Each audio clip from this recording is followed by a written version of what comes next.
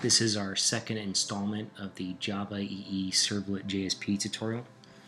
This cookbook is an introduction to Servlets and JSP, so this is an extension of the last tutorial. The first tutorial we built a simple listing using JSP, Java EE, and Servlets. Essentially we had a servlet. When you went to a URL that basically hit that servlet would then forward to a JSP and would render a book listing for a sample bookstore. Now this is part 2. It's a continuation of part 1, so if you haven't done part 1, you need to find part 1.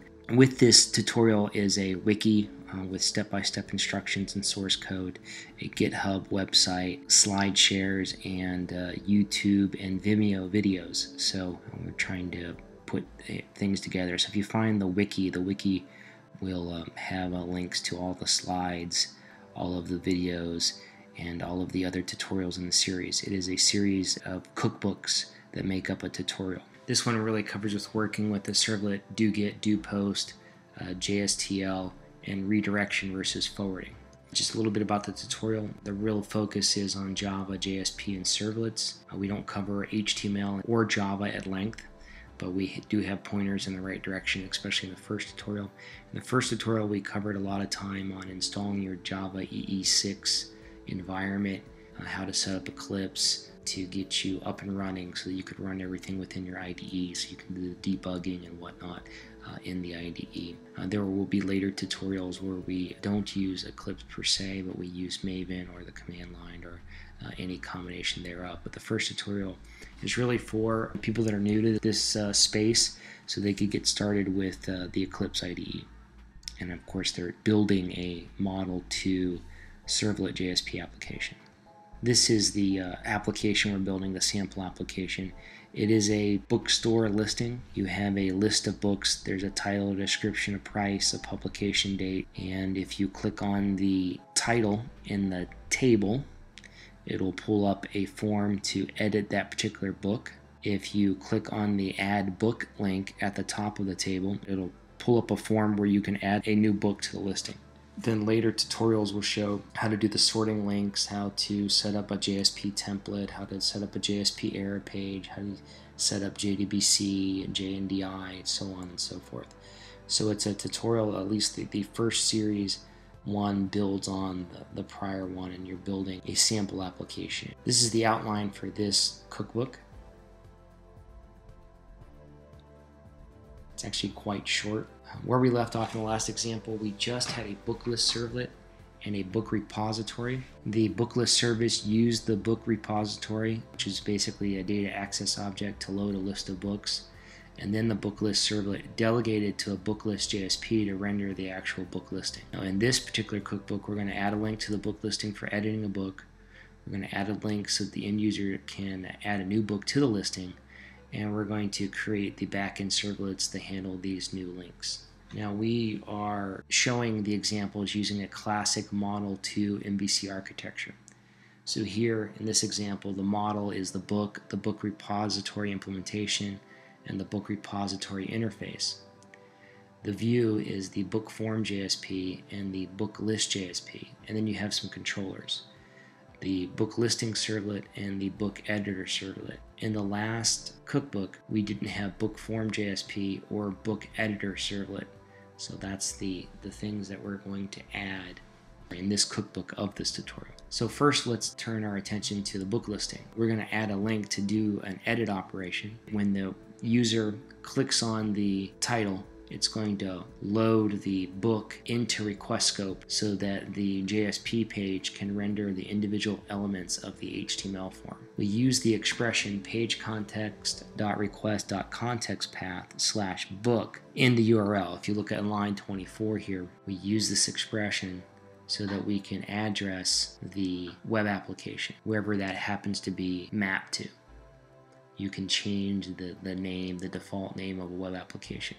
So rather than hard coding it, we use this expression, essentially the current name of that URI where that web app is mapped. The /book is mapping to our servlet. Now we're going to create this servlet a little later in this lesson. Okay, so we have this book listing.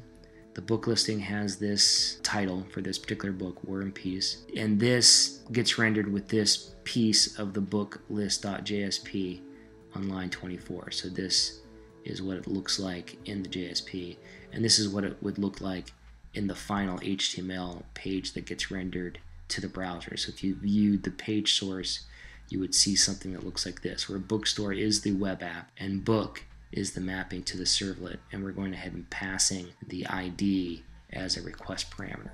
Now what gets rendered again is this form. So each book would have a different ID. You click on it, that's how the servlet knows. It uses this ID to look up data about that particular book. This is what actually gets rendered in the book listing JSP. If you're not familiar with HTML, TR is a new row, TD is a new column. So add a book link to the book listing.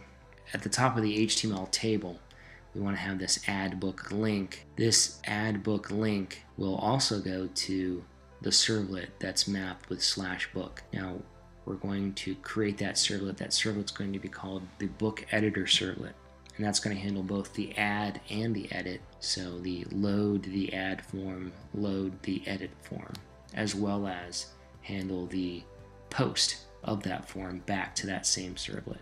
It's a very common pattern. With the get operation, you load the form.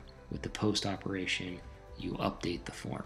In this case, you load the book, and on the post, you update the book. So there's our add book link at the top of our listing. So this is the JSP code, and this is what that looks like. The book editor servlet has the web servlet annotation, which correlates the servlet with the URI/book.